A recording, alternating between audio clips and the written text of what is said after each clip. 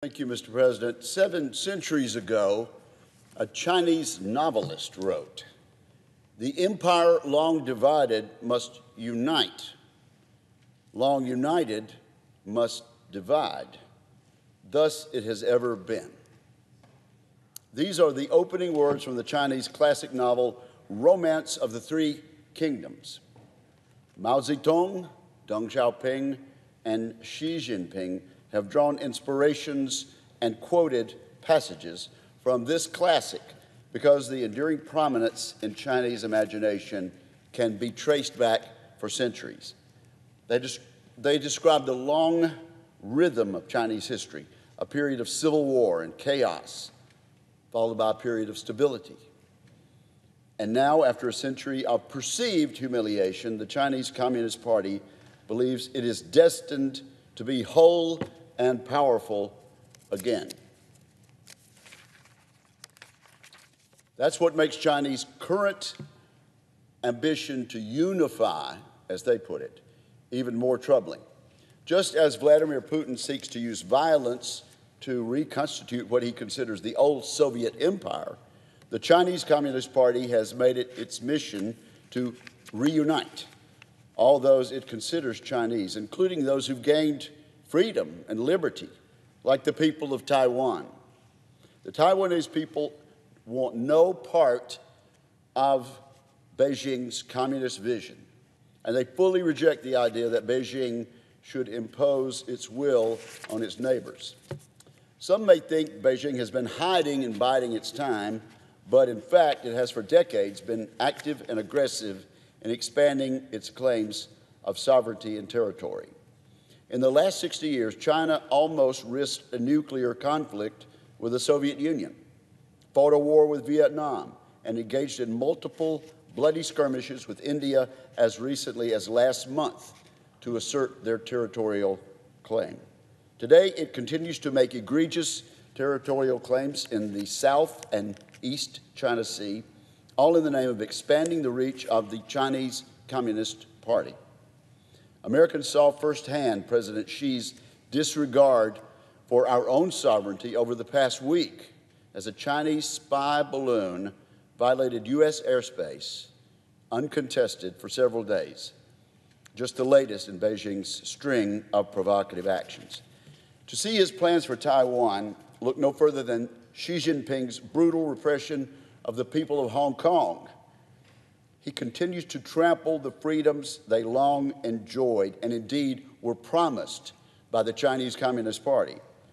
We should have known that the idea of one country, two systems was always incompatible with the rule of the Chinese Communist Party. Taiwan is the missing piece in President Xi's puzzle. Without Taiwan, Xi Jinping, who wants to be remembered as one of the great emperors of Chinese history, will have failed. And make no mistake, Mr. President, he cannot accept a free Taiwan because Taiwan, situated 90 miles off the Chinese coast, is living proof that freedom and democracy can thrive in a Chinese-speaking nation. Taiwan is a powerful advertisement for liberty to the 1.4 billion people who suffer under the communist police state. For this reason, more than any other, Xi Jinping wants what he views as the Taiwan problem resolved on his terms. He and his comrades have spent the last several decades pursuing the fastest military buildup in history, achieving the world's largest navy by sheer number of vessels and by far the largest fleet of advanced ballistic missiles. The Chinese Air Force now flies fifth-generation aircraft, armed with air-to-air missiles that outrange our own. The entire People's Liberation Army conducts advanced and realistic training, and our own top cyber officer, General Paul Nakasone, says the improvement in Chinese cyber capabilities is unlike anything he's ever seen. All of the PLA's capabilities are aimed across the Taiwan Strait. Just last week, someone leaked a private memo from General Mike Minahan, our air mobility chief, in which he urged troops to be ready for war in 2025. This is 2023. He urged them to be ready for war in 2025. And despite all the hand-wringing, this is just the latest example of senior civilian and military officials who are increasingly worried about Chinese aggression over the next 4 years during Xi Jinping's third term.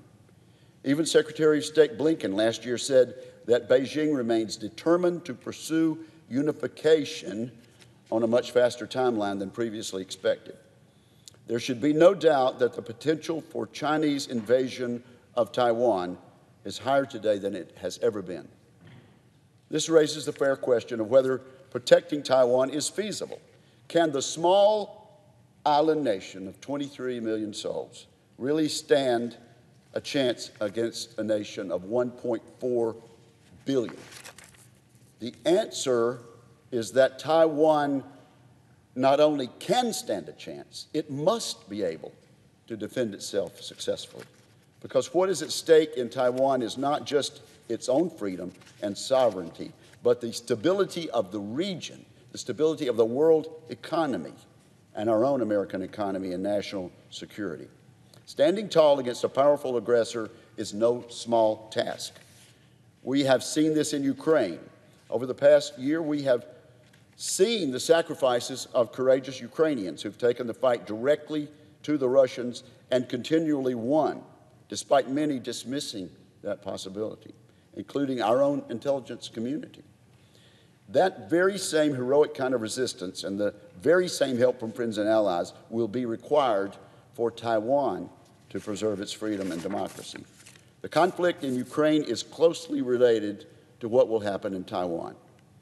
Indeed, China openly supports the brutal Russian invasion. This reflects Xi Jinping's own ambition to launch a similar assault on Taiwan. He knows full well that if Putin can outlast the free world and get away with it, with murder and war crimes in Ukraine, his own chances of success against Taiwan will be stronger. U.S. support for a win in Ukraine enhances our ability to deter Beijing in Taiwan. Congress has led the Biden administration to help Ukraine in its fight against Russia. Now Congress should lead, once again, to help Taiwan defend itself against communist China. In fact, for decades, Congress has led the effort to preserve a free and democratic Taiwan. But to do this work on the timeline and scale required, we need first to understand the extraordinary ways in which Taiwan contributes to American interests. Mr. President, I recently stood here and made the case for why Americans should care about supporting Ukraine. Today, I will pose a similar question. Why should Americans care about Taiwan? Well, they should. We should. First, failure to defend Taiwan would forever damage our position in the Indo-Pacific, calling into question our credibility and capability to defend other allies and partners, such as Australia, Japan, the Philippines, South Korea, Thailand. Since the end of World War II, our allies have relied on the United States of America, underpinning more than 7 decades of peace and prosperity in the Indo-Pacific. America has also benefited greatly from this peace and prosperity. Today, Japan is our 5th largest trading partner, and South Korea is our 6th largest trading partner. A failure to defend Taiwan would upend that stability, and our allies and partners could abandon America if that happens. Simply put, peace in the Pacific means jobs for Americans. War in the Pacific, on the other hand, would put American economic freedom at risk. In addition, what happens in Taiwan will have consequences for whether our allies decide to pursue new capabilities they have thus far forsaken. With open access to the Pacific Ocean, Beijing would almost certainly push Tokyo, Seoul, and others to seek to acquire nuclear weapons, or perhaps even to rebalance from the United States to China. What this development would mean for the U.S. alliance network and stability in the Indo-Pacific is unthinkable. Our allies and partners also play a pivotal role in providing key military basing in the Western Pacific. With U.S. bases in Japan, South Korea, and now the Philippines, our national defense in the Pacific is strong. Without those, our national defense would start on the shores of Guam or Hawaii, rendering America much harder to defend, rendering our homeland much harder to defend. These allies want us in their countries. We're there because they have allowed us and asked us to be in their countries. And they have each spent billions of their own dollars to build military facilities for our forces. America's web of alliances and partnerships is critical to our success in competing with China in the long run. With 60% of the world's population, the Indo-Pacific is projected to be the largest contributor to global economic growth over the next 30 years. If we lose these critical partners, we would also cede a critical advantage in our effort to compete economically with China, a nation with 5 times our population and an economy nearly our size. So that's the first reason. The second reason, Taiwan is a linchpin of the global economy. A war over Taiwan, launched by China, would immediately send the global economy into a recession, into a depression, the likes of which we have not seen in a century. Americans would lose access to key semiconductors that are in our laptops, phones, cars, and countless electronic products that have become the backbone of daily life. As our colleague, Senator Dan Sullivan of Alaska, said in a strong December speech on Taiwan, the semiconductor shortage in 2021 already cost Americans $240 billion and nearly 8 million cars. 8 million cars that we don't have because of this shortage. Taiwan also exports a significant amount of advanced machine tools that underpin manufacturing jobs here in America. Chinese aggression against Taiwan would send shockwaves through the economy and upend daily life here in America. It would dwarf the economic effects of Russia's war in Ukraine, and we need to do whatever we can to prevent this aggression.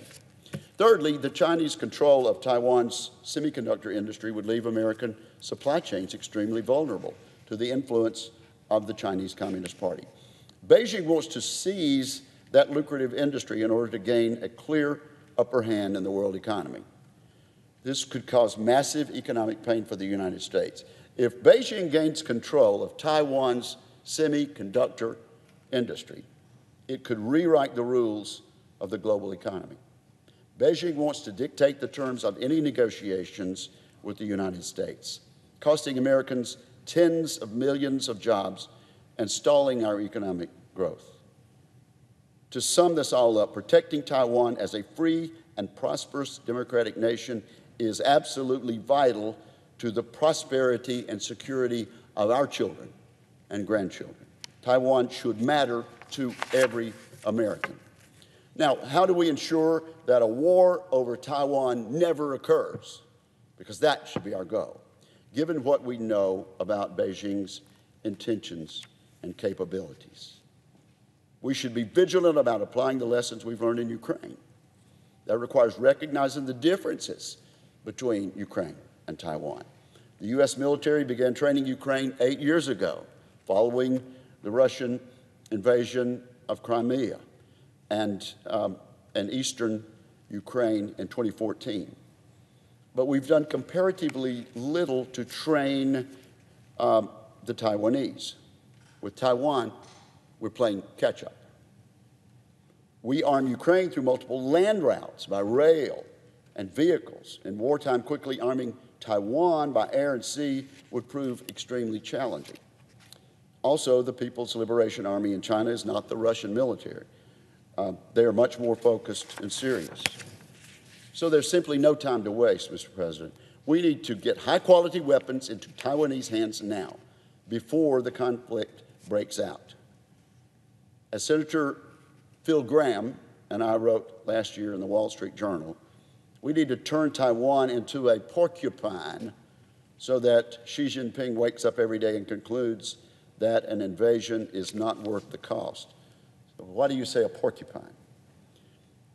Any wolf has the ability to kill a gentle porcupine. And yet, such an attack rarely occurs in nature. The defense of the porcupine's quills, which can rip through the predator's mouth and throat, is the deterrent that protects it from attack by the wolves. That should be our approach for Taiwan's defense. Last year, to begin work on this issue, Congress passed the Taiwan Enhanced Resilience Act. Congress provided the Biden administration with the ability to send $1 billion worth of U.S. weapons stocks to Taiwan. We also authorized up to $10 billion in foreign military financing with matching contribution by Taiwan. This brought to fruition years of work by our colleagues, Senator Menendez and Senator Risch. We authorized the creation of a joint stockpile, accelerated foreign military sales reform, expanded U.S. military training, and established the first ever comprehensive oversight regime on U.S. national security work with Taiwan.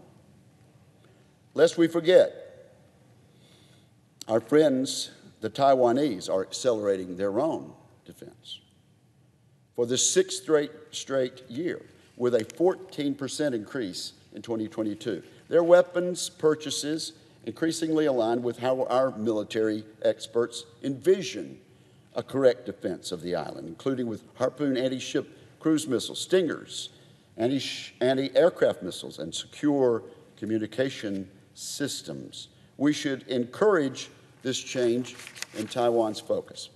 As General James Mattis once said, we need a willing partner in the Biden administration to move at the speed of relevance,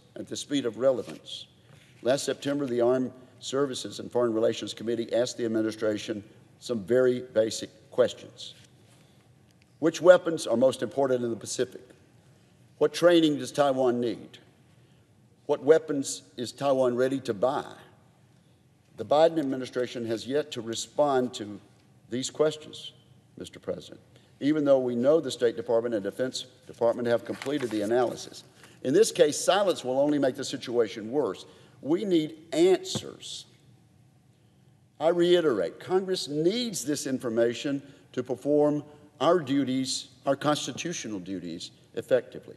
So I'm calling on the Biden administration today, Mr. President, to work with us to accelerate the transfer, financing, and sale of a key set of military capabilities to Taiwan.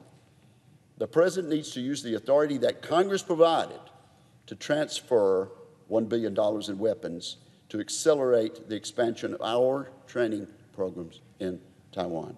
Make no mistake, the President's actions will have direct consequences for Taiwan's ability to defend itself and for our ability to prevent a war in the Pacific. Without these tools, China will continue to gain the upper hand in the Taiwan Strait. We need to offset and deter the Chinese military from taking actions in the first place. An influx of American weapons will go a long way toward assuring that we stand with them against Chinese aggression and encourage other nations to join us. As Ronald Reagan said, peace does not exist on its own will.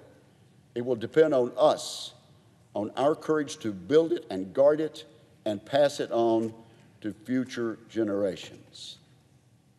End of quote from Ronald Reagan, one of the great advocates of peace through strength. That's how we will help Taiwan preserve its freedom and democracy, and how we can avoid war in the Pacific. At the same time, the Armed Services Committee will intensify its focus on our own work, ensuring our military has every tool it needs to deter and, if necessary, defeat the People's Liberation Army.